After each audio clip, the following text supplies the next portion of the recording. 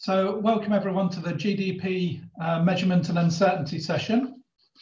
My name's Kevin Lee and we've got three papers in the session. There's a paper by James Mitchell, Robert Kent-Smith and then myself.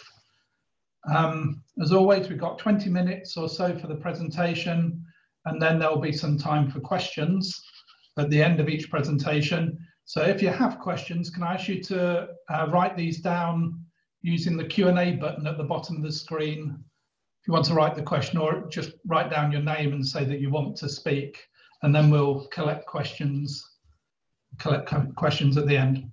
So we'll get straight going, get on with it with James Mitchell speaking on communicating data uncertainty. So James, let me pass over to you.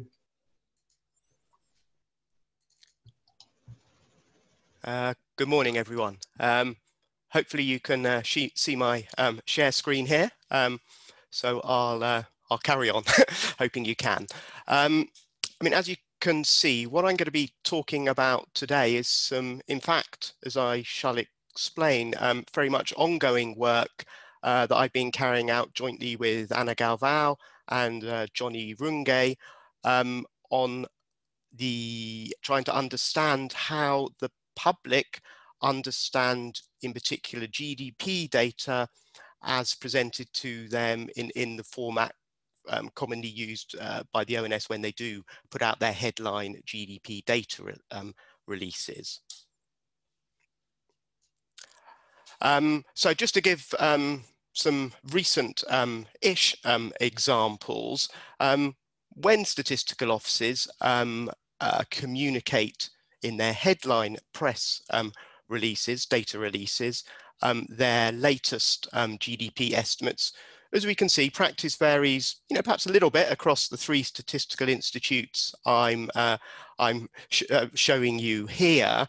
But as can be seen, all three of these statistical institutes, and this is a practice shared more widely across other national statistical institutes, the statistical office invariably chooses to lead with a presentation of a communication of the latest GDP number as a single valued number, as a point estimate. So as we can see here, the ONS is saying GDP grew by 0.5 in the first quarter. Similar single valued point estimates reported by Statistics Canada and the BEA in the United States. In fact, if you sort of start to read these headline press releases a little more carefully, you can in fact see that the ONS provides implicitly, or to an extent, some impression of data uncertainty around that estimate of 0.5 by at least talking about this being a GDP estimate. It's interesting that in fact Statistics Canada and BEA don't even give this more qualitative impression of data uncertainty.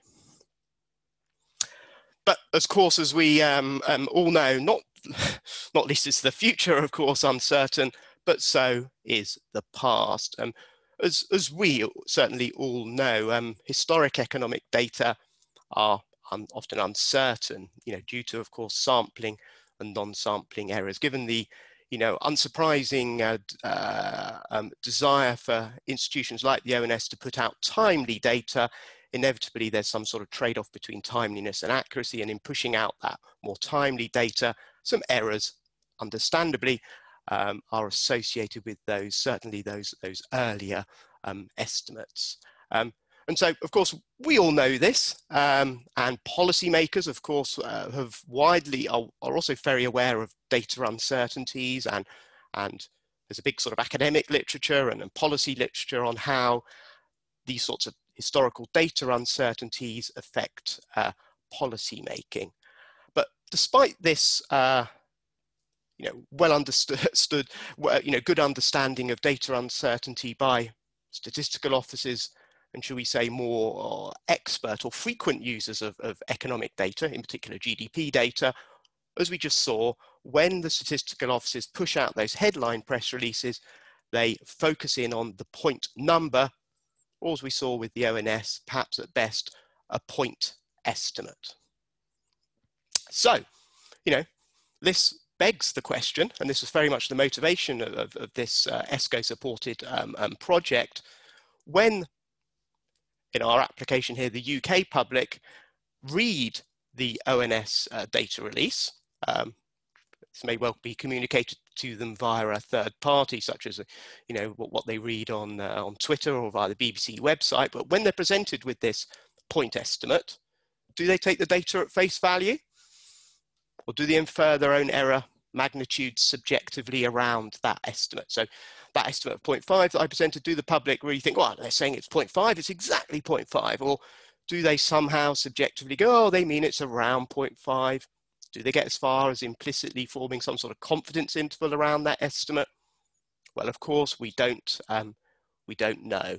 And so, as I say, this is very much the motivation of this project, was to conduct some empirical experimental research to try and understand if and how the UK public do interpret and perceive GDP point estimates as presented to them by the ONS, and if and how different ways of communicating and visualizing the uncertainty around that GDP estimate affect the public's perceptions and understanding of data uncertainty. And so our work does pick up on calls in particular from Charles Mansky, and also some joint work Anna Galvao and I undertook with Anne-Martha van der Bles and David Spiegelhalter, calling for, both in economics and in wider interdisciplinary context, for more empirical experimental research of the type we carry out in this paper. And just in passing, it's of note that this sort of use of experimental surveys to understand how the public react to information, of course, echoes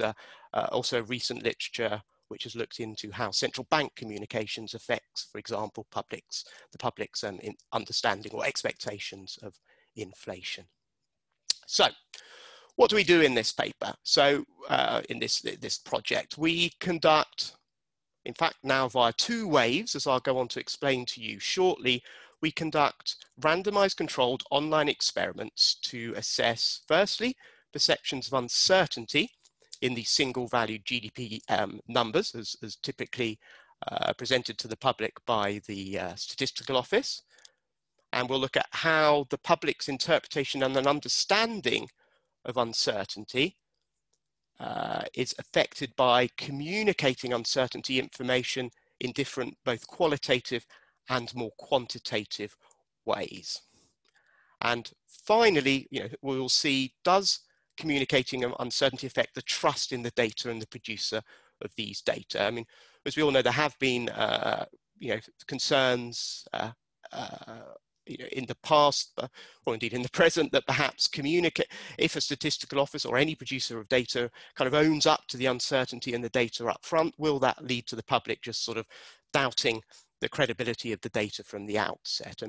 And so I think this is it's an important aspect of the project, is to see, well, as an econometrician, I'm always a great fan of communicating uncertainty, because if we can quantify that uncertainty, surely providing more information to the user is a good thing. However, the flip side of that may be that it could erode trust and the credibility of the data. To give you a kind of a preview of the results, I mean, it's a short presentation, so no doubt I'll run out of time and not be able to get into everything. We do find that the majority of the UK public understand that there is some uncertainty inherent in GDP point estimates as communicated to them by the ONS. However, we do find that communicating uncertainty information improves the public's understanding of this data uncertainty. It does encourage them not to sort of project what Mansky calls sort of incredible certitude into the point estimates. They don't take the GDP point estimates at face value. But importantly, communicating this uncertainty information, and this echoes a small but growing wider interdisciplinary literature, that communicating the data uncertainty does not seem to erode or decrease trust in the ONS or the data themselves. And indeed, we find it's especially helpful to communicate and visualize uncertainty in a more quantitative form via some sort of confidence interval or fan chart type format. Okay, so that's sort of where we're going, and I've given you a preview of our results, but how do we try and test if and how uncertainty information, when communicated in different ways to the public, affects their understanding and interpretation of that information. Well, as I intimated earlier, we've now conducted 2 waves. I don't think we're planning a 3rd wave. Conducted 2 waves of our survey. As you can see from the slides here, we conducted the first wave, in fact, at the tail end of 2018, so in the pre-pandemic world. And back then we surveyed online just over 3,000 nationally representative members of the UK public via this randomised online survey.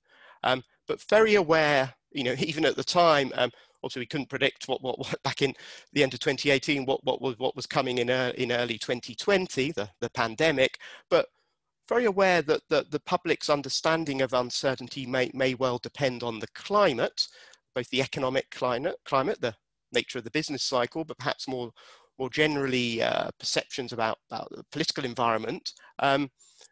We've very recently, just in the last couple of weeks, so some of the results I present on Wave 2 are indeed quite preliminary. We undertook a 2nd wave survey focused in on the ONS's GDP estimates for the 2nd quarter of 2020. So of course, very much picking up this large decline in GDP that we've just experienced. And so we've got 2 different sort of environments. The survey conducted around GDP estimates in Wave 1, which were sort of positive, sort of when the economy was trundling along as sort of business as usual. And we've, let's say, repeated effectively the same survey. We've added in a few extra questions, but repeated the same survey now during the pandemic period. And in both surveys, both Wave 1 and Wave 2, how we structure the design of the survey is that the GDP data are communicated to our trial control group, G1, if you can sort of, not going to be many things that I hope you can remember as I talk today, but trying to remember the different groups. The data are communicated to the individuals in the trial control group, effectively mimicking those headline press releases that I showed up front in this presentation. But then we subsequently, for treatment groups 2 through 8 in Wave 2, present alternative ways of communicating and visualizing the data uncertainty to randomly selected different groups of the UK public that complete the online survey. And obviously it's going to be this randomization that is critical in letting us identify the causal effects of the different treatments. In other words, G1, the control group, are presented with, in effect, the latest ONS press release at the time of running the survey. But then the other groups, 5 in Wave 1, 7 in Wave 2, are presented with alternative visualization or communication tools, different ways of communicating, in effect, the same information, but adding in extra detail on the uncertainty associated with the GDP estimates.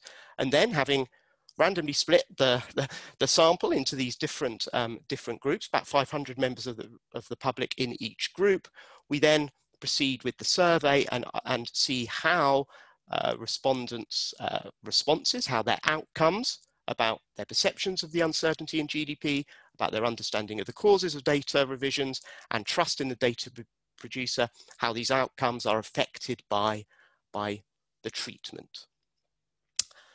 So say what's crucial here, of course, as we know with these randomized controlled trials, is the randomization, because that lets us identify the causal effects of different ways of communicating uncertainty information. We do collect, it's initially about sort of 10 questions, which elicit some sort of information on individual characteristics of the public. And indeed, we do, after a little test, remind respondents of what GDP is. I'm not going to say with time tight much about these individual characteristics in the presentation today, because I'm going to focus in on what we can identify a causal effect of, namely these different ways of communicating the uncertainty information. Again, as something that I can't get into today, but Anna and I have written this up in a separate study. We did also undertake a separate a non-randomized survey of experts, of frequent users of economics data, to try and get at the fact that perhaps there are heterogeneities, as I touched on earlier, between how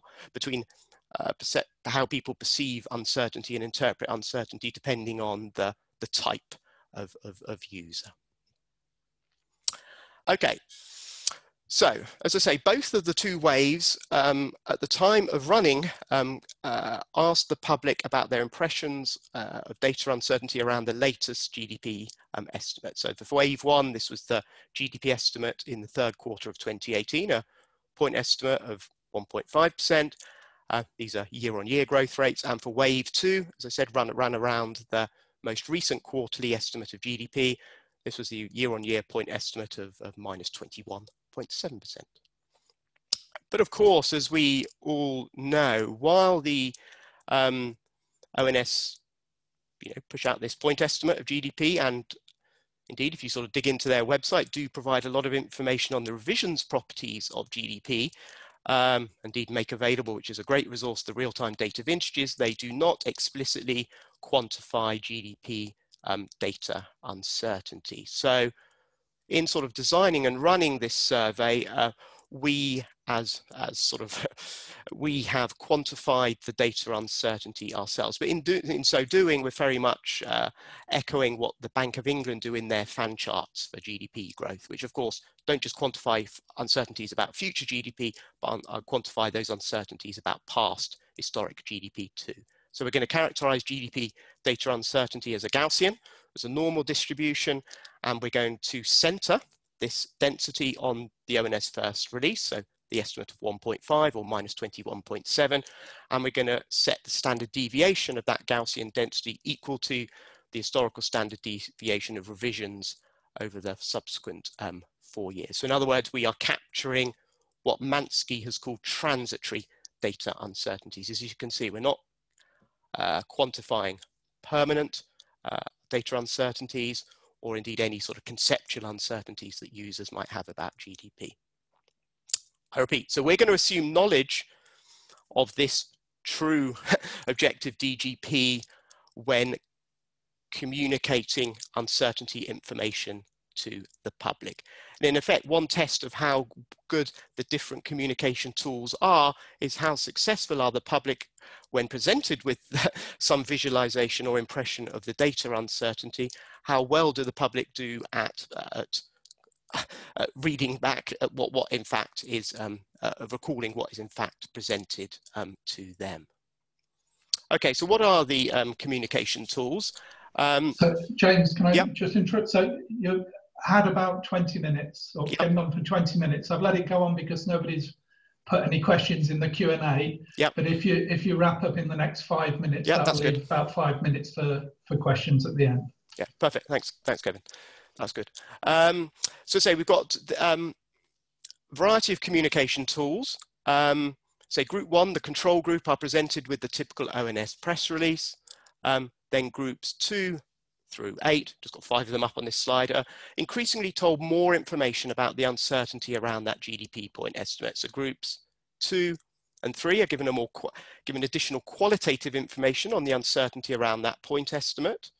Indeed, group 4, reflecting what the ONS did in the second quarter of 2020, are given a sort of a COVID qualitative impression of uncertainty. But then groups 5, flicking forward, groups 6, 7, and 8 are presented with alternative and perhaps more complete impressions of the uncertainty, quantitative uncertainty around the GDP estimate, as I say, based on the revisions analysis of GDP that we as the producers of the data have undertaken. Okay, so those are the different communication tools. So obviously what we are doing is randomly allocating the 3,000 or 4,000 members of the public into one of these different groups, and then seeing how their responses to questions about their impressions of data uncertainty are affected by the specific communication tool they are given. We're going to use some probit models to test for the statistical significance of these treatment effects. Let me now just quickly, it's only 3 tables, so should be able to finish on time, run through what we find. So first off, we're going to look at outcome 1, how are qualitative perceptions of data uncertainty affected by the communication tool which the public receive? We get at this via these three questions which you can look at here. And so flipping to the results tables, what I'm showing here is marginal effects at the mean from these probit models, with estimates in bold if statistically significant, if the treatment is statistically significant, at 10%. So looking at these sort of first two main columns here across the two waves, what we can see is that those individuals presented with with additional uncertainty information beyond what they get in the control group are less likely to view the GDP first estimate from the ONS as either very or fairly accurate. So it, in a sense, rightly encourages communicating uncertainty to the public, rightly encourages them not to take the GDP point estimate at face value. Doesn't seem to affect their surprise in GDP too much, but certainly, you know, which is almost a test of the design of our survey. So this final column is encouraging that the public do agree that, you know, do acknowledge the fact that when they are provided with a more complete communication of uncertainty, that, you know, they acknowledge that, and as I say, that's a sort of, in a sense, a reassuring cross-check on our survey. Secondly, perhaps this is a more helpful set of questions. We can ask about how the public's quantitative perceptions of uncertainty are affected by the communication tool they are given. So, looking again across waves 1 and 2, we can see lots of negative and bold numbers, particularly here in wave 2. And so what is that telling us? Well, it's telling us that those individuals presented with quantitative impressions or of uncertainty are less likely to view the GDP estimate of 1.5 or minus 21.7 as very certain. So in other words, it correctly encourages the public presenting the uncertainty information to view the GDP point estimate as a point estimate within a range of estimates. And in this final set of columns, we're looking at the chance that GDP is between the intervals of 1.2 and 1.6, or minus 21.4 and minus 22. And the way we set up the survey is we know that the correct probability of GDP being within those ranges is 30%. So what we can do via the randomization in this survey is see, does communicating uncertainty information in these increasingly sophisticated ways as we move through groups 2 through 8, does it make the public more likely to correctly understand that the true probability of GDP being between these intervals is indeed 30%? And you can see, yes, indeed, it does. That's a very encouraging result. We think that, you know, communicating uncertainty information to the public does let them more accurately detail or assess what the probability of GDP being between these specific intervals is. And finally, and just wrapping up in the last couple of minutes, as I say, whilst, you know, the results I've presented, you know, we view to be encouraging in the sense of saying that by communicating uncertainty information, particularly quantitatively to the public, that does encourage them to view a GDP point estimate as just that, as a point estimate within a range, and it also encourages them to correctly infer the degree of probabilistic uncertainty around the data. Does that communication of uncertainty erode trust in the ONS? Does it encourage the public to view the ONS or the government as having vested interests, that there have been sort of biases in data production? And in short, and the big thing here is all these estimates are not in bold. It does not encourage the public to view vested interests or mistakes at the ONS as being as explaining the data uncertainty. So, summing up, you know, we find that the majority of the public do understand there's uncertainty inherent in GDP numbers, but communicating uncertainty information improves the public's understanding of data uncertainty. As I say, encourages them not to take these GDP point estimates at face value, but importantly, does not erode trust in the data. It doesn't encourage users to view the causes of data revisions to be these sort of benign influences like vested interest. And we find it's especially helpful to communicate uncertainty information in these more quantitative formats. So there you go. Shall I stop sharing? Hold on, let me just try. Okay, I think that. Yeah, I think you can leave those up for a moment, James. So it's great. Loads of information there presented really clearly. I think people are often reluctant to use the Q&A button. I don't know. If anybody wants to ask questions right now, we have 2 or 3 minutes. I'd like to ask a question. You kept talking about like the public, and wasn't entirely clear who it was that you'd surveyed. So can you give me a sense of how you got hold of these people and how you chose them? Yeah. It's an important question, and as I said, in the interest of time, which I did sort of gloss over the individual characteristics, or whether individual characteristics influence the perceptions of data uncertainty. But in terms of how we ran the survey and who was surveyed, the survey was carried out by third party, by Research Now, Dynata, who's a professional services business, who surveyed a nationally representative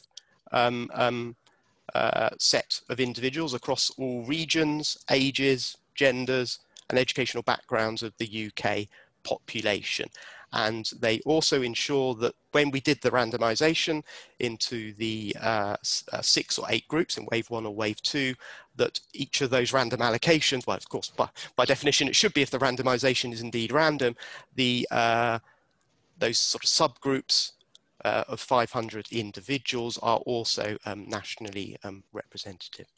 But of course, consistent with what we know, the educational, etc., job status of individuals will vary greatly between those, between individuals, and that we sort of control for those in the models we ran when we're analysing the survey. But certainly one thing we want to do more one thing we want to do more on is to think about if and how individual characteristics, such as how frequently do people read the economic news, etc. How do they influence behavioural reactions to data uncertainty? Yeah. Okay, that's great, James. Thanks very much. I think maybe we should move on to the second presentation. So this is by Robert Kent Smith, looking at a new framework for UK GDP. Thanks, Kevin. I'll just share my screen.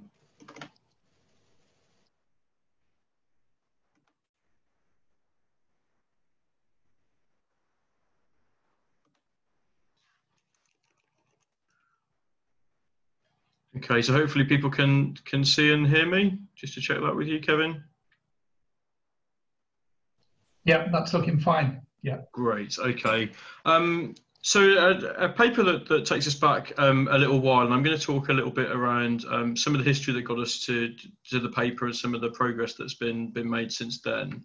So it really is a little bit of a journey through changes in the UK national accounts over the last few years, and indeed what we can expect to see next. But before I make some progress through, just to firstly thank my co-author Rachel Merrick, who's on the line and did a lot of the work around this, but actually more broadly the team right across economic statistics in ONS who've been working on the national accounts and double deflation over the last few years, many of which are on the call today. So I'm going to just strip it back a little bit to how do we compile GDP in the UK, and I'm specifically going to focus on the more mature estimates of GDP. So these are not the kind of flash kind of monthly and quarterly estimates that you see in the news, kind of month in, month out. These are the kind of the more mature blue book estimates, once we have a fuller range of data to come to a more detailed and less uncertain view of the figures to link back to James's presentation. So we measure GDP in 3 different ways, or 3 different approaches. So we use the production or output approach, which measures everything that's produced in the economy. The expenditure approach, which looks at the money spent or the final expenditures within the economy. And the income approach, which looks at the factors of income, so the wages and salaries and company profits at a very broad level. And in these more mature estimates in nominal terms, we balance these using the supply and use framework. So this looks at the economy at a 114 products and industry level, looks to compare and contrast some of the strengths and weaknesses in the various data sources across the three measures of GDP, and arrive at a balanced estimate in current price or nominal terms.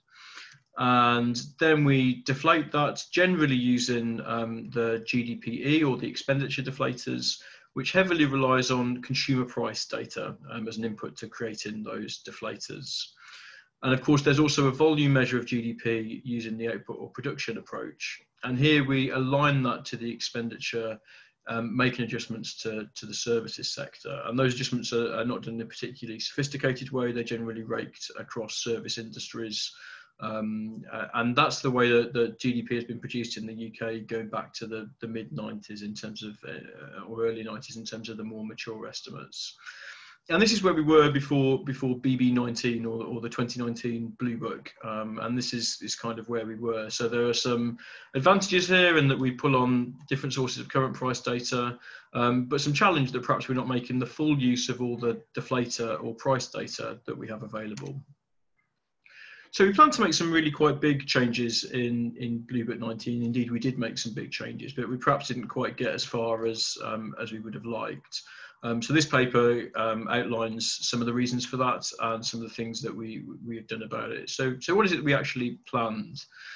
So looking through GDP through the production or output lens, very simply, we look at the output of things that are produced, kind of step one here, take away the intermediate goods and services that are used in the production of that good, and then adjust for inflation or price change using a deflator. And we actually plan to make changes through all three steps of this process. So in output, we introduced a new survey called the Annual Survey of Goods and Services. Some of you might have heard of it as ServCom. So again, prior to Blue Book 19, we assumed that generally businesses focused on their predominant source of activity. So if you were a lawyer, we presume that you only produce law services. Actually, when we look at some of the detail, we see that some of this is quite different. So the Annual Survey of Goods and Services actually showed that when we take services as a whole, 20% of the activity of the service sector is outside the product that you would most associate with that industry. So when you're thinking about applying price data to this, that's actually really important, because you might be applying a price that isn't actually appropriate or relevant to what you're trying to capture. Similar improvements were made on the input side or intermediate consumption side. So here we have data from the annual business survey, but that's at quite an aggregated level. And back in 2004, the ONS stopped the annual purchases survey. Since we introduced that survey, and Blue Book 19 took on that data and gave us a really much more granular understanding, again, of the diverse nature of inputs into the production of goods and services. And this enabled us to make sure that we're applying the right price data throughout. And in terms of prices, we plan to make not only improvements to our price data, but also to confront and reconcile prices that come from the different measures or approaches to GDP. And as part of that, we also introduced or plan to introduce double deflation. So some would argue that the UK GDP is already double deflated, in the sense that the expenditure approach to GDP is the lead approach, and in that approach, the fact that you're measuring final goods and services mean that some of these double deflation factors are taken account of. But this is not present in the industry breakdown of GDP that comes through the production measure. So what is double deflation? So here we go back to the equation that we saw earlier. And at its very basic level, it's the order in which we do the steps. So the pre-Blue Book 19 approach is to take outputs here of a car, take away a good or service that was inputted into the production process, here an engine, and then adjust for price change using the price of the car. What double deflation does is take the car in nominal terms and adjust for the price of the car, take the engine in nominal terms, adjust for the price of the engine, And taking the two together, then you take one away from the other to get to GVA for a specific industry of interest. So that's broadly what we plan to do through Blue Book 19. And we plan to do this using an approach called the H approach. So this is recommended in the UN's Supply Use Input Output Handbook. But it is a fairly new approach, and the number of countries that are fully using this are fairly limited. So this diagram talks through the top part of the H. So the H is kind of a reflection of the schematic that's used to reflect the approach. What we start with is a current price supply use table. So we already have this in the UK in purchasers' prices. It's an important part of how we compile GDP at the moment. But most importantly, some of the transactions in that table are valued at purchasers' prices and others are at basic prices. So when you come to deflate, you actually have some inequalities built into the process. So what a key part of this does as we move down the kind of left part of the H is actually reallocate some things. So it reallocates taxes and subsidies on products, trade and transport margins, and imports of goods and services are removed from domestic, from the output. And what this gives us is a supply use table that's all on the same valuation basis. So here it's at basic prices. And what that means is you can actually use a common deflator across all goods and services. So the price of the car is common and is the same whether you're a household buying it or whether you're a business selling it. Because all the things that make those price difference, like margins, like taxes and subsidies, have been reallocated elsewhere in the table. So that means you can produce a supply use table in previous year's prices, which is a building block to volume GDP, actually with comparative ease, and providing your current price supply use table is balanced, all of the tables that follow will be balanced as well using this method and approach. We then need to do the opposite of what we did on the left part of the H in the right part of the H, and that's to reallocate the various adjustments that we made back to get a previous year price table in purchasers' prices. Now, that's all very reliant on using basic price deflators. So here, the producer price index and service producer price index in the UK. But we also know we have some really high quality consumer price deflators that come from the CPI in terms of source data. And you can play these into the process by using them as part of the balancing approach. So you can say, well, actually, the CPI suggests something different. So that transition on the left-hand side between basic prices and purchasers' prices, you might tweak some of the steps in that process so that you're making use of the consumer price data. This is quite a busy and complicated diagram. I can assure you the reality is a lot more complicated than the diagram. So each of these arrows of transition between the tables actually reflects 14 different sets of supply and use tables at 114 product and industry dimensions. So actually this is a really complicated operation, both computationally and also from an analysis perspective, to understand exactly what's going on. And if you see a number that might look a little bit unusual or odd, to trace it back and to understand exactly what the cause was of that. So there's a really important part in understanding what difference this makes that I've kind of not introduced up until now. And I've kind of used the term GDPO and GDPP a little bit interchangeably. So the production measure of GDP or GDPP in the UK, at least pre-Blue Book 19, was only ever compiled in current prices because that's where it was needed for the supply use table. And it was based on the annual business survey and other sources to measure value added or the contribution to each industry to GDP, and was used to confront the three approaches to GDP in the current price supply use framework. But really, really, really importantly, it had no role in compiling the GDPO estimates or the published GDPP estimates as you.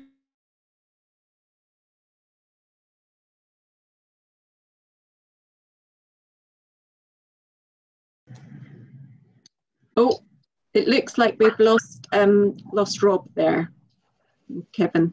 Yes, he suddenly went very quiet. See if we can get him rejoined.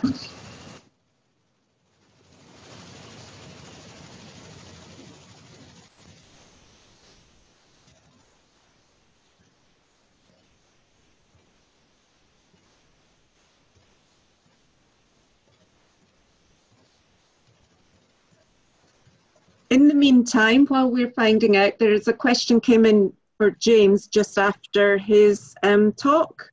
So maybe we could address that while we wait for Rob to try and find Rob again. Yeah, okay, that's a good idea. On the the timing of it meant that I missed it. So this is Keshab. Hopefully, James, you're still around. Yes, I am. Don't worry, I've not dropped off. My line's holding up. So maybe Keshab could ask his question. Yeah, thank you very much, Kevin. I mean, this is a very simple question. So you have mentioned that I had never thought that GDP, we should be very cautious about taking the figures. I always took the view that whatever ONS has published, and those are the final figures. But in econometrics, they used to say that there is a data generating process. Whatever realized data we see is one of the thousands from the distribution. That is what I studied. My impression was that. So are you implying for your analysis that we should be very cautious interpreting the GDP data set, even the growth rate? When say, government says the economy grew by this much and that much, I don't know how much faith we should put in those figures. Yeah, I can see Rob's back, but maybe perhaps I'll quickly answer that question, Yeah, and then go ahead, let you carry on, Rob. Just so give you a second to get ready, Rob. No, so yeah, thanks for the question. I mean, of course, you know, the statistical offices and one would hope informed users, and there is a large academic literature on this, have long been aware that national account statistics like GDP are measured with error. So it's I say always been known they're based on samples after all. So I think we've always known that we should interpret GDP point estimates as an estimate measured with some uncertainty. However, in a sense, reflecting your question, what we sought to do in our specific study was test that. Yes, we would hope informed users and producers of data know that GDP data, for example, are measured with error, but do the public know that? So that, of course, is very much what we sought to test out in our survey. Okay, well, let me quickly stop there and let Rob Very good, James. Okay, welcome back, Rob. Hi, sorry about that. That was my own fault. With a laptop that I'm not used to, but let me share my screen again. Okay.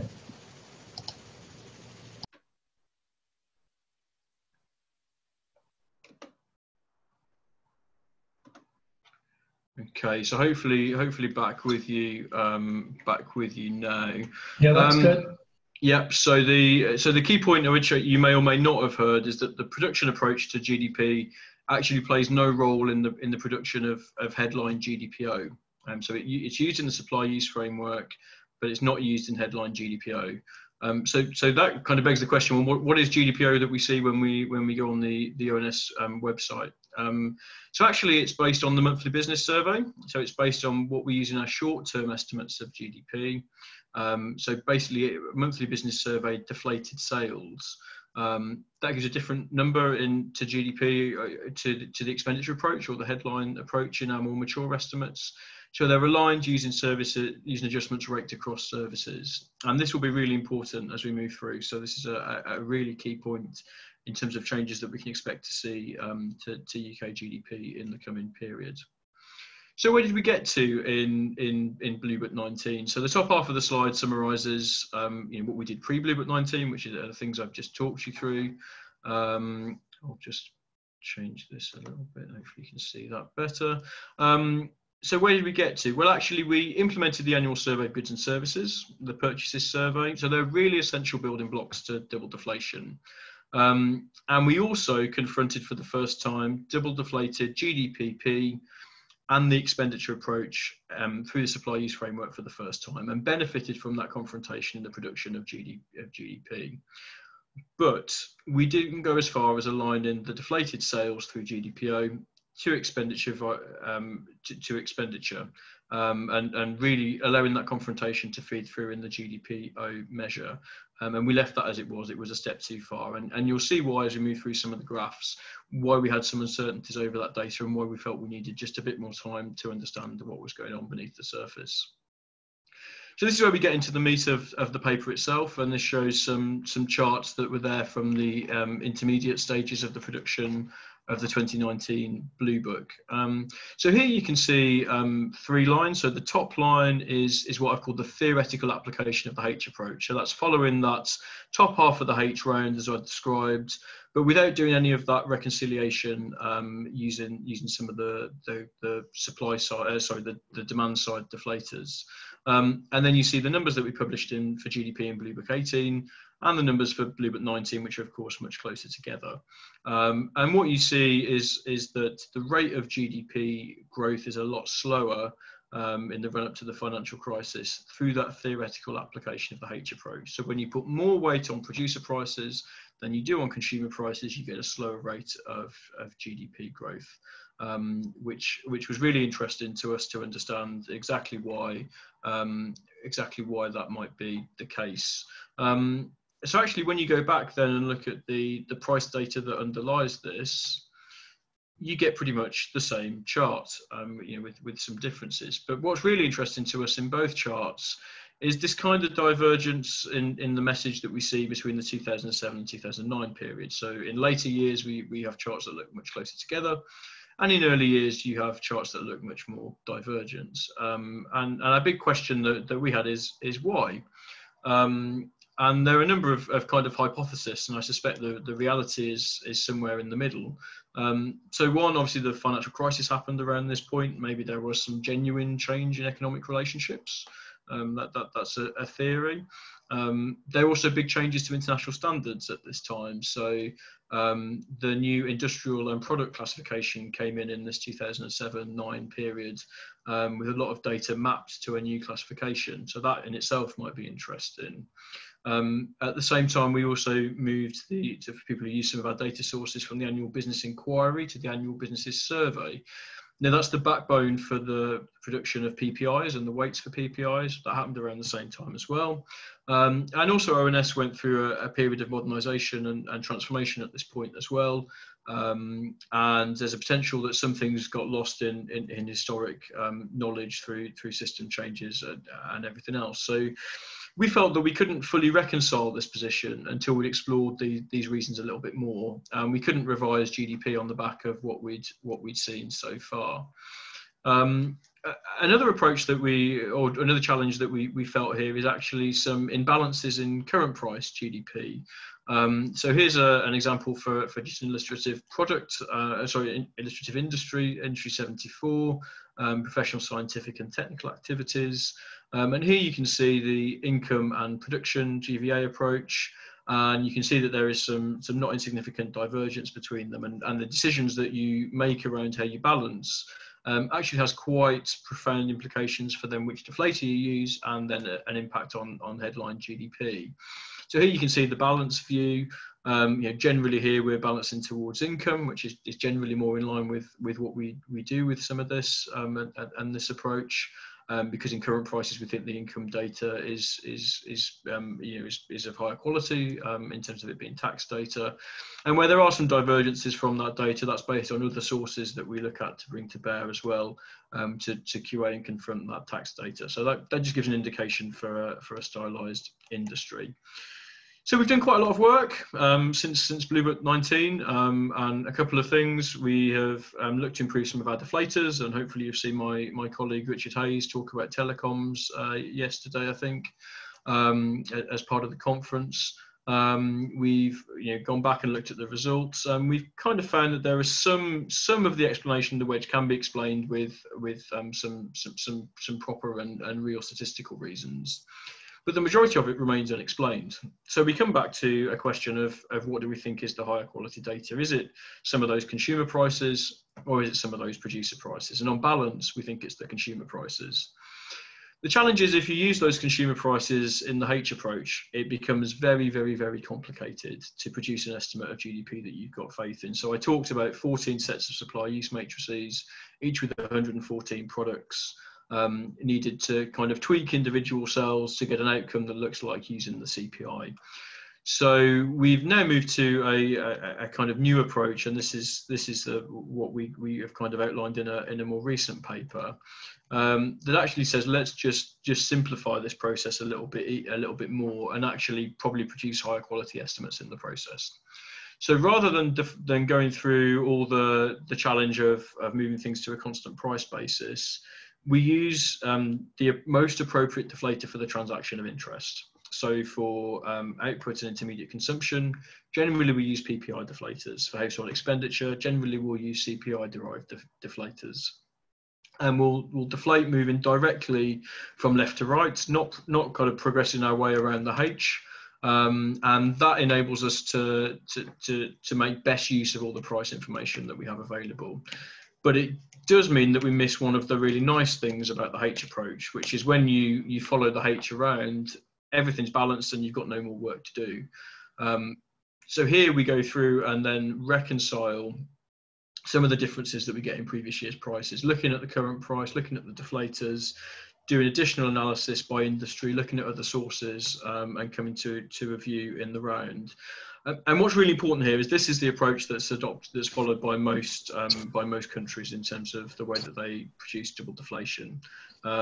So we think that the H approach generally works well, is a nice conceptual framework, but we have some reservations about whether it's ever suitable for use in a production context, particularly in an SI like the ONS, where actually we have really significant revisions and methodological changes and improvement introduced to every single annual round. A number of other countries would store them up and do them every 5 years, and we think that the trade-offs there are really quite challenging.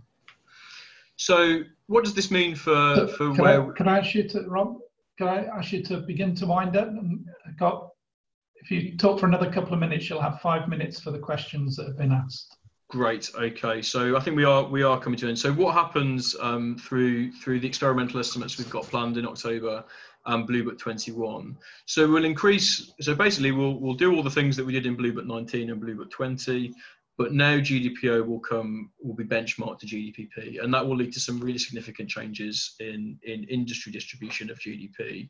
But importantly, because we're still putting a lot of reliance on the higher quality expenditure deflators, which are already double deflated, you won't necessarily see big revisions to GDP. And this is, we've been working quite closely with Nick Alton and Martin Will on this, something that they call the invariance principle, which, because this is a redistribution amongst industry GDP rather than it is changes to headline.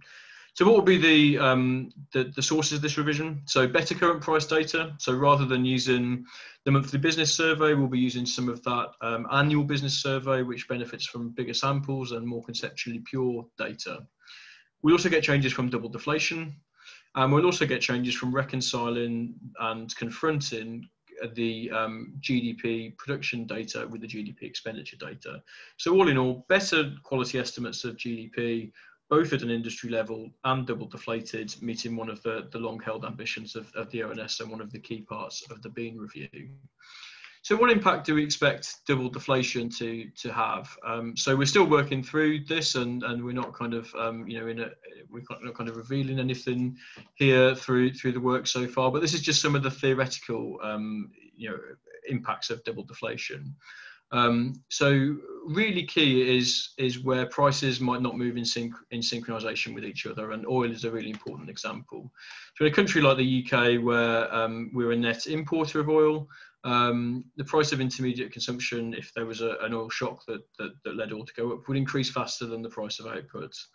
So if current price intermediate consumption is deflated by an output price index, the price of intermediate consumption will be understated, so the volume of intermediate consumption will be overstated. It follows that the estimate of volume GVA will be understated in this way compared to if it had been deflated by an appropriate deflator for all products. So this gives us a negative bias for that specific industry, but this is a bias in industry allocations of GDP, not headline GDP estimates. So we see this as a reallocation to better show the supply chain impacts through the economy, rather than a change that's going to impact headline GDP. So just to conclude, so what's next? We'll see experimental estimates on the 2nd of November. We will see some changes to reflect some improvements we've made to clothing and telecom deflators in the national accounts, but generally, other than that, it will just be around the really interesting industry profile that we see that will have some differences. We'll seek feedback on that. This isn't the finished product. This is, does this look sensible? Are there areas where people think we need to do more work? And then in Blue Book 21, we'll integrate that feedback plus the experimental results into the 21 Blue Book, and this will become headline measures of GDP. But the work won't be finished there. You know, we've identified that there's lots to do around the reconciliation of GDP and further improvements to deflators, as I think my colleague Richard outlined yesterday. So this is kind of, you know, double deflation, tick, job done, but actually still a really ambitious program to continually improve the quality of GDP and specifically the industry breakdowns of GDP to help us through the productivity puzzle. And that takes us to the end. Okay, thank you very much, Robert. That's fantastic. It's very reassuring to see the care that goes into every stage of this. For the end user like myself, it's fantastically reassuring. So anyway, we've got time for a couple of questions. One from Keshab, and then Anna wanted to ask something. So can we have Keshab again? Thank you. Thank you for this. And it is quite interesting and illuminating one. I have been using this supply and the use table for a long time and to do the dynamic general equilibrium model of the UK economy. So my understanding was that you have first the GDP measure in the factor prices before you put the value-added taxes and the input like that. That was the process. We have the intermediate input and then value-added taxes and imports, and then the other side you have the final demand. So, and on top of final demand, you can put all the indirect taxes, and then the households have the kind of different type of tax, income tax. That was the kind of step we are taking. What is the now? The question is, when you adjust GDP with the prices like this, what would have its impact on kind of the income distribution side, on the other side, households' income, and also on the wages and operating surplus? Yeah. So that's a really good question. So we tend to think of the income approach to GDP, obviously in current prices, because there's no volume estimate of income, has actually been probably the most robust piece of data that we have in the compilation of GDP. So this comes from tax data from HMRC, both on pay as you earn and company profits. So actually the answer here is probably you expect to see comparatively little change actually in some of that income component, particularly in Blue Book 21. You know, but we might, through the confrontation, end up making some changes to the distribution underneath it, because sometimes the industry distribution that is available to the tax authorities isn't quite the same distribution of industry that's available for statistical purposes. So that's where you might see some changes in the composition of income, but we'd expect probably income to be quite there. And that confrontation will increase as we go through more and more blue books and iterations and can work through more and more of the detail. So it might be that it's something that moves a little bit over coming years of the national accounts before we settle on a position that makes the maximum use of not only the data we have now, but the new data that's that's available to us from an administrative perspective. I mean, one side. Okay, I'm sorry to interrupt, but we're running out of time. Anna, can you ask your question and get it answered within 2 minutes? My question is about balancing. So Rob just talked to us that from the income approach, sometimes you can have better measures, and he shows a picture that had some numbers from the income approach and some numbers from the production approach. So my question is do we always need to have just one measure of GDP? Is reasonable to actually publish different measures if we cannot balance? So I think we I mean, we respond to stakeholders in this. So I think in our quarterly short-term estimates, we are very transparent, and I think in comparison to some of the countries about exactly where balancing adjustments are applied, where there are statistical discrepancies, where there's alignment adjustments, so that users can figure out for themselves where they put quality. And I think that's where we'd, over a longer time horizon, like to get to on supply use GDP as well.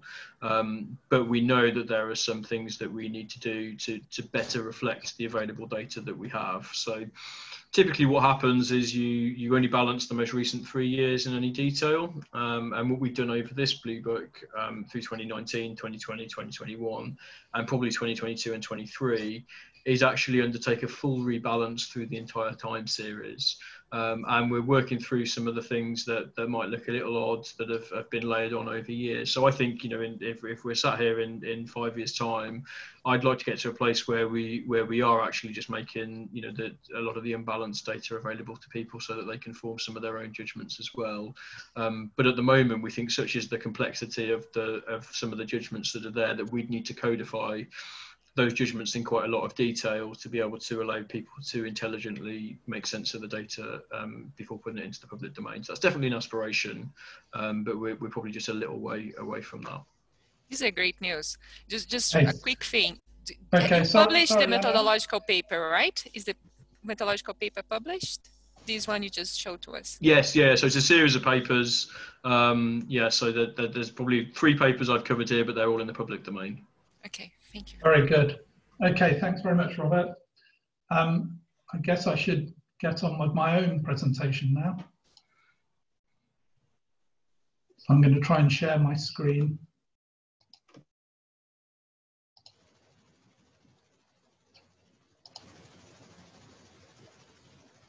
And can I check, are you seeing what I hope you're seeing? Yes. Okay, great. Okay, so this is a paper that's looking at measuring output expectations and uncertainty, and using these measures of expectations and uncertainty in the study of business cycle dynamics in the UK. So I'll start with a statement of the obvious, which is that sort of actual movements in actual variables are very, very much influenced by movements in expectations. That's been known, that's well known in economics.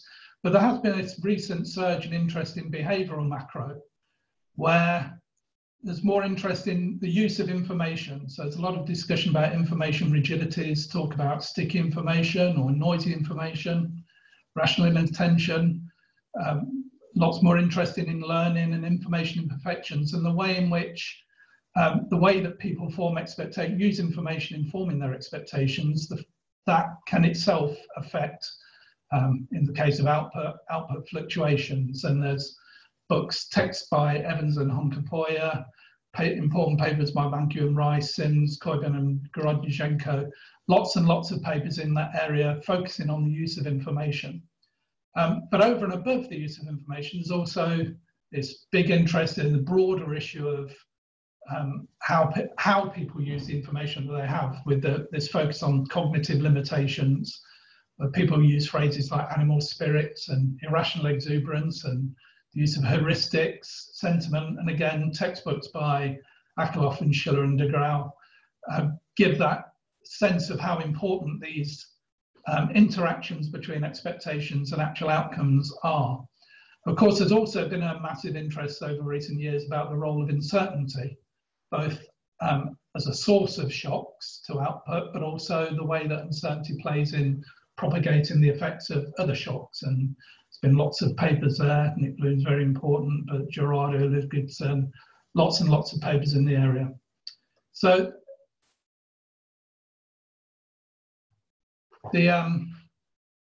so lots of people have tried to get an idea of business cycle fluctuations, looking at actual output movements and uncertainty. So there's lots of VAR models been used there, but there's a surprisingly few that make use of survey data. I know there are papers that make use of survey data, don't get me wrong, but relatively few. A couple of years ago, I looked at papers in the sort of 5 or 6 big journals on forecasting, and people, only half of the papers that are interested in forecasting output, for example, made use of direct measures of surveys that said what people thought output was going to be.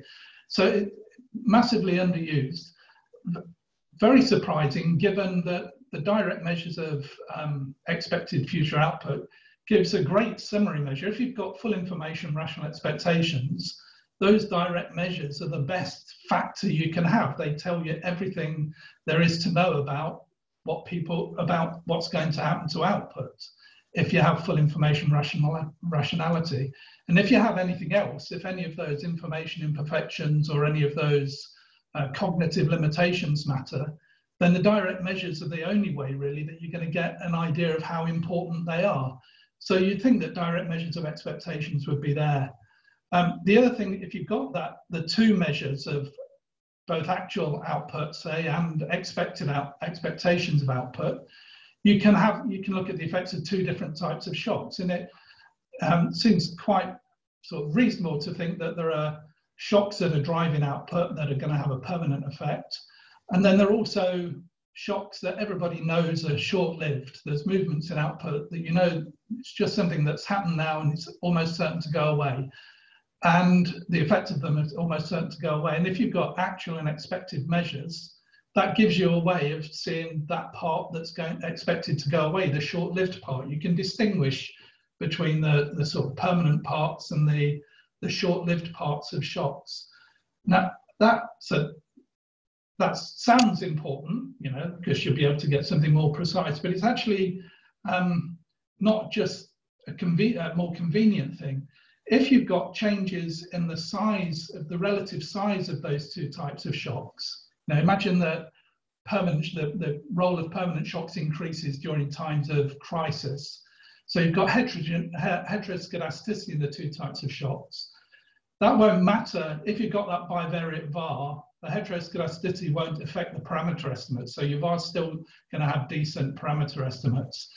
But if you only look at a univariate representation of output, there will be a univariate representation, but it will be a more complicated one than the one that you can get in the bivariate VAR.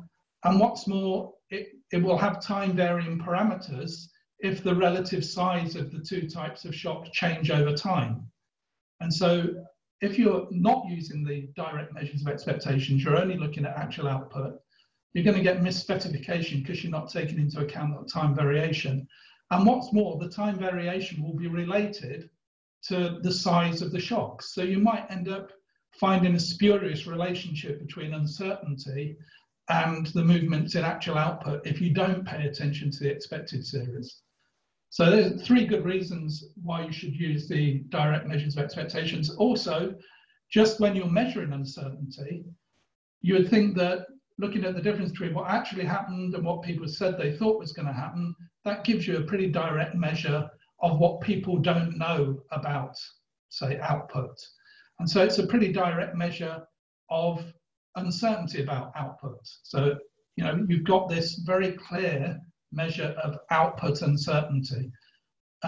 So, as I say, people do use this. The whole load of papers by Kovian and Gorodnichenko, they've made these expectation series that sort of fashionable again. Lots of people are looking at them. Lahiri did lots of good work on measuring uncertainty using survey data. It's an important paper by Bachman just recently that's used survey data. So they do exist, but it's much less than you'd expect. And also they're often for the survey of professional forecasters rather than outside the US. So in the UK, we do have a good source of survey data, which is the CBI survey.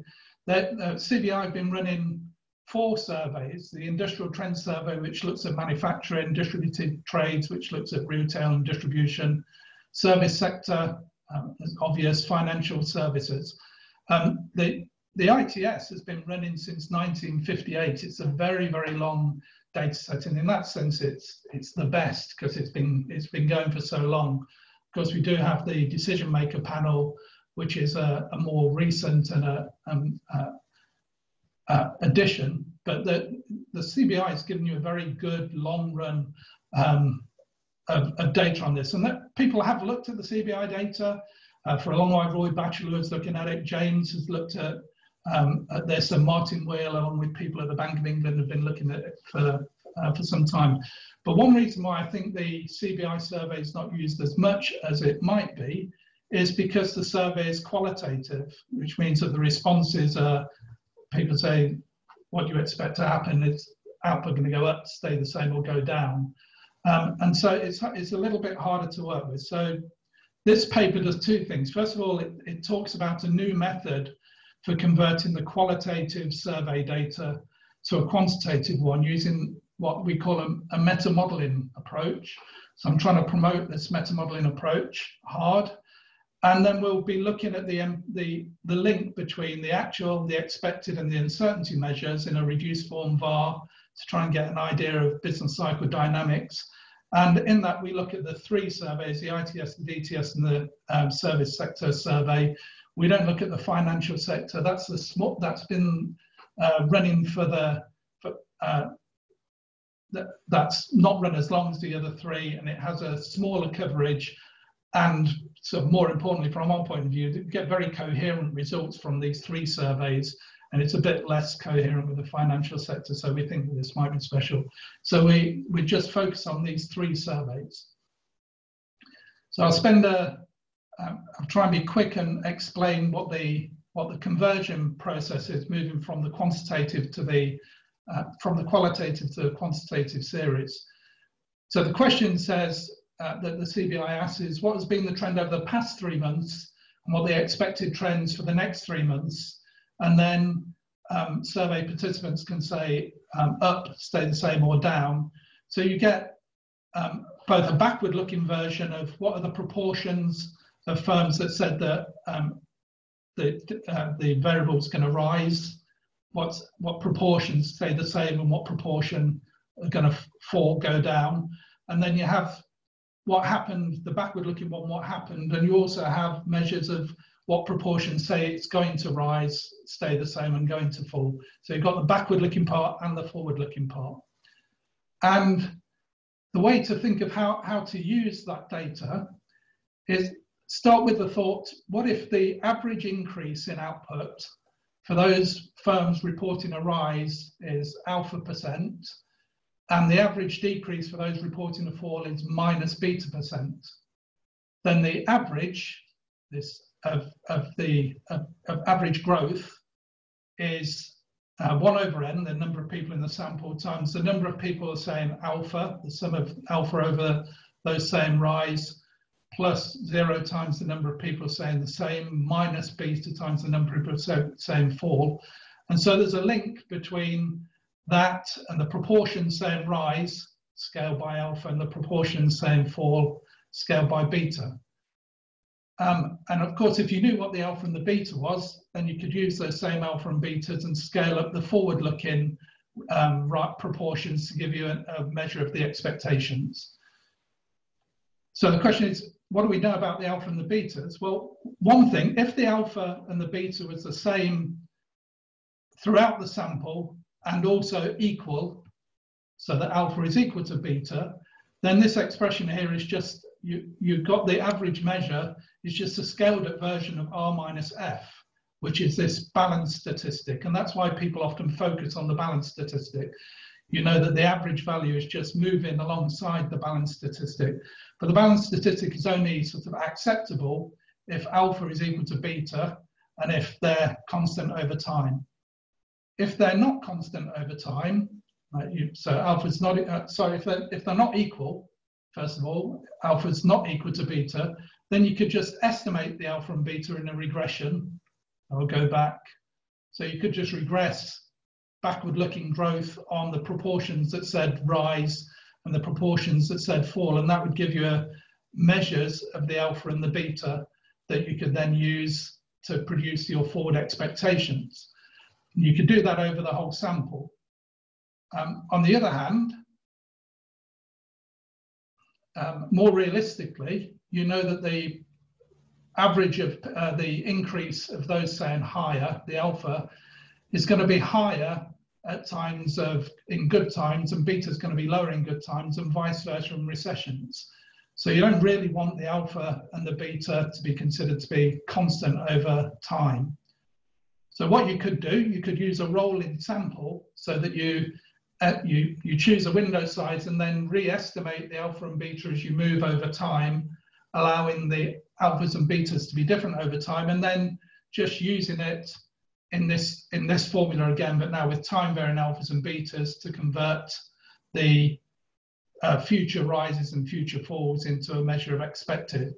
So you could do that using the rolling window, or you can use the meta modeling approach, which is sort of at the heart of this paper, which is it's a model. It's based on model averaging, but the models that we estimate vary in terms of sample length. So you might estimate a model of 8 quarters, a model over 9 quarters, a model over 10. So instead of having this rolling window, you have a rolling model average where the models are of different sample sizes, 8, 9, 10, maybe up to 40 quarters long. And then the meta model is the weighted average of the parameters you get from those individual models.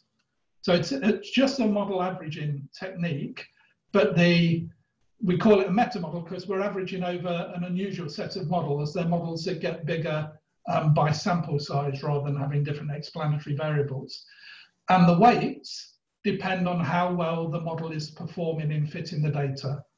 So this is an important part of the paper that I don't really have time to make a big deal about, but it's that meta modeling trick allows you to estimate these time varying alphas and betas, but it provides a lot of flexibility. You can get times of gradually evolving alphas and betas and then very abrupt changes. So it's a very flexible way of getting this time variation in the alphas and the betas. Very quickly, we can also get 2 measures of uncertainty from when we're using the direct measures. One, what one might call the consensus measure. We look at the difference between what actually happens and what the expectation that we've just derived, and the size of that gives you a direct measure of the uncertainty that surrounded the variable. But the trouble is, this ex post uncertainty measure is dominated by what actually happens to the variable. So you can go through a process where you estimate an arch model that explains the uncertainty measure, and you have a time varying standard deviation from the arch model, and so you can use the fitted value of that estimated standard deviation as a measure of ex ante uncertainties that's sort of dated at time t. So this is an idea that comes from Lahiri that's used a few times, and it gives you, so it's based on this idea of the direct measures of how wrong you've been, but it's transformed, so it's based on the information that's available to you at the time. So that's one measure of uncertainty. A second measure of uncertainty captured by the cross-section dispersion of people's expectations. So we've got these individual firms, they're all forming their expectations. Some of them are thinking that output's going to go up by alpha, some think it's going to go down by beta. So you can get a cross-section variation, which will also reflect some element of disagreement. And so this is the formula that you're going to have for the cross-section dispersion with those alphas and betas. And that can translate again into a formula involving the proportions up and the proportions down. And again, we can use our time varying alphas and betas to get a time varying measure of the disagreement measure. So again, trying to be quick, we can then estimate a reduced form var that explains the consensus uncertainty, the disagreement measure, the expected growth, and the actual growth in terms of lots of lags of those things. And just as a quick aside on this, notice that this term here is not a straight difference. This is the expectation minus the actual. So this is actually, although it looks like this actually builds in co-integration between the actual series and the expected series, so that any shocks to the system will have the same effect on actual and expected series in the long run. So I've got a load of diagrams I want to show you here. So Hi Kevin, sorry, just to update you, we've got 10 minutes until the session closes. We have got already one question in ready, okay. so perhaps if you sort of wrap up in 5 minutes and leave 5 minutes for questions. I'll Thank you. Try my best. Okay, so this is the sort of data that we've got. So this is a measure of the actual output growth in the ITS sector. And then this gives you an idea of the proportions of saying fall and the proportions that are saying rise. And you can see, that the proportions saying fall went up in the global financial crisis, proportions saying rise. So you can see that there's some information in there straight away, but there is a question about whether the relationship between these variables and this variable is time varying, and that's the thing that we're interested in. These are just the same figures for the service sector and for the distributed trade sector. So these diagrams show you what you get if you use the different conversion techniques. So the black line is actual output growth. This again is for the ITS. The yellow line is what you get if you just use the balance statistic. So you can see it has a positive correlation with actual, but it's just not responsive enough. The orange line is what you get if you use a the rolling window, and the red line is what you get if you use the meta technique. And so you can see that you can use the CBI survey and get a really good, a very high correlation between what actually happens and what the survey respondents said they expected to happen when you use this meta modeling trick. And the same was true of the service sector and the distributed trade sector. Just to give you an idea of what's going on behind that figure 3 in the meta rule, this is a measure of the average sample length in the models that would be behind the meta model. So you can see there's sort of 4 or 5 phases where the model sort of evolves and is happy to get bigger, and then there's a structural break and you want to have a much shorter set of models, and then there's no structural breaks for a while, and then you want a shorter model. So that's the variability that's being captured by the meta modeling trick. And this line shows you the difference between alpha and beta, which, remember, in the balance statistic, this is assumed 0, and this just gives you an idea of the time variation in the alphas and betas that you get from the meta model and you get from the rolling forecast. And then also, just as an aside, these are the consensus measures of uncertainty, and that first measure is the blue one, and then the disagreement measure of uncertainty is the green one. That's based on the ITS data set. So just to try and finish with some idea of what we're getting from these three. So in that 4 variable var, these are the effects. Here's some impulse responses. This shows you, again, these are all just for the ITS. We have the comparable figures for the other two surveys. So this, what happens when there's an uncertainty shock. This is a consensus uncertainty. You can see that it has an effect on both actual and expected outputs, causes those to fall, and it has both after 2 years, both are permanently lower than they would have been in the absence of the uncertainty shock. Similar story with the disagreement shock. After 2 years, both are permanently lower than they would have been. When you have an expected output shock, the impact effect of the one standard deviation about 0.8. Over the longer term, you get about 60% of that impact effect persists. With the actual output shocks, you have a one standard deviation of about 40% of that effect persists into the long run. So I could say lots of things about these impulse responses, but in the interest of time, I'll just conclude by making these quick points. One, that you can use the CBI to get very good, very credible direct measures of expectations, quantitative measures, when you take into account the structural change with that meta-modeling technique.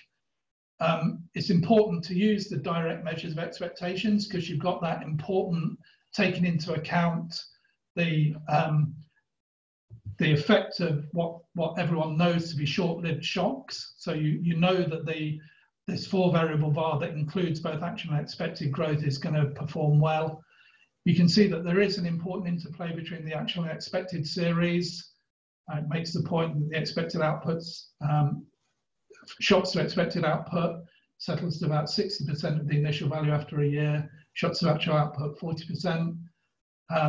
Uncertainty has a downward effect on output, disagreement has a downward effect on output. These look small when you look at those impulse responses, but there are times when there are very large shocks to uncertainty, and so of course they have very large effects. So every so often, like the global financial crisis, there's a very large shock and that has a permanent effect on output that we picked up in our VAR. I should finish. Okay, thanks, Kevin. That was all very interesting. We have got some questions that have come in from Anna, Martin, Keshab, and Bill. We only have I think 4 minutes left, so I'll ask the people to speak in that order, please. In the interest of time, quick questions, and have to be concise answers too, please, Kevin. So over to you first, please, Anna. Kevin, just how you got the disagreement, and if you have the individual answers of each firm in the panel. We do, but of course they're just up, down, and the same. And so that formula that I gave with the alphas and betas takes into account those individual responses, but it can only do it by assuming the alphas and the betas. But of course, we've got decent measures of the alphas and betas by using the meta modeling technique.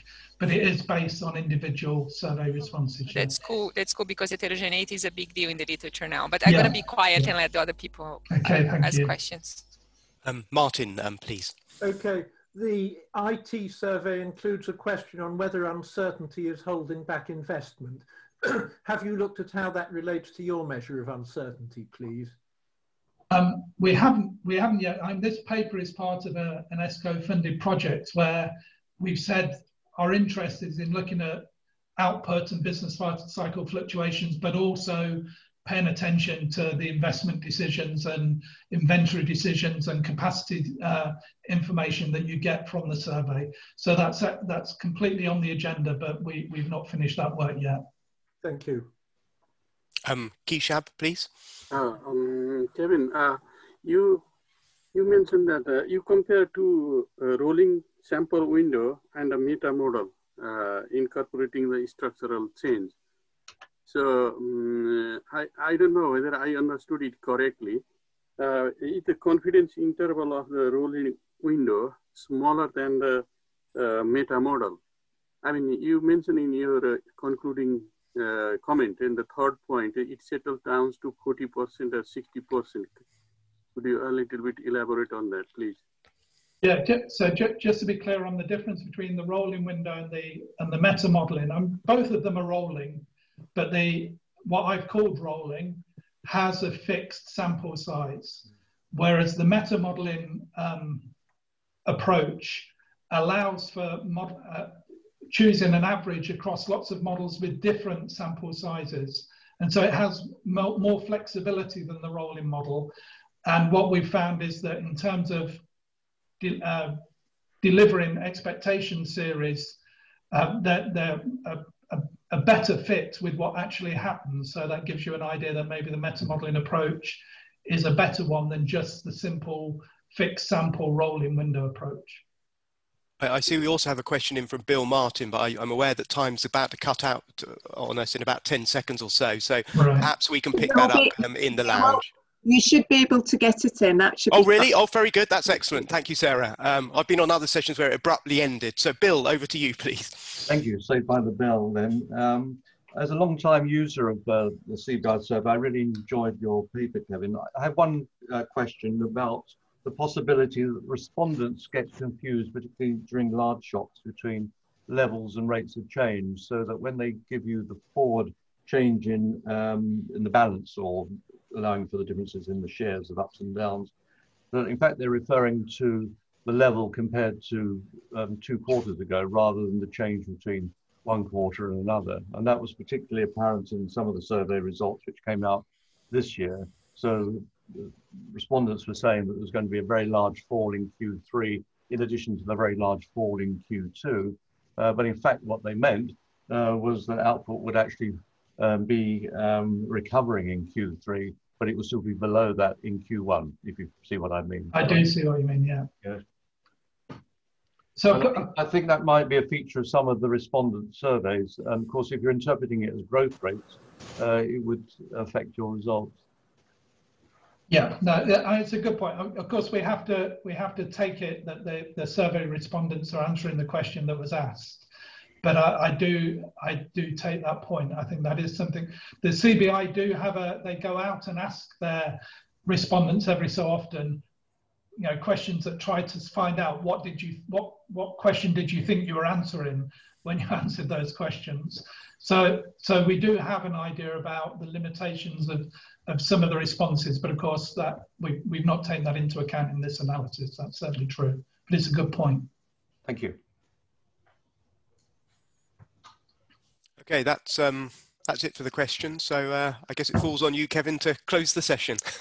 Okay, well, yeah, I'll close the session. I thought that was very good. I thought it went very well. Of course, it is possible for people to carry on talking in the lounge. And obviously, I'd be very happy to receive any comments by email, and I'm sure the other speakers would too. Can I also encourage people to go to the poster sessions that are going to happen this afternoon, where speakers will be able to talk about their posters. That's something that ESCoE are keen to happen. But otherwise, I'll draw this session to an end, and thank you very much, everyone, for your questions.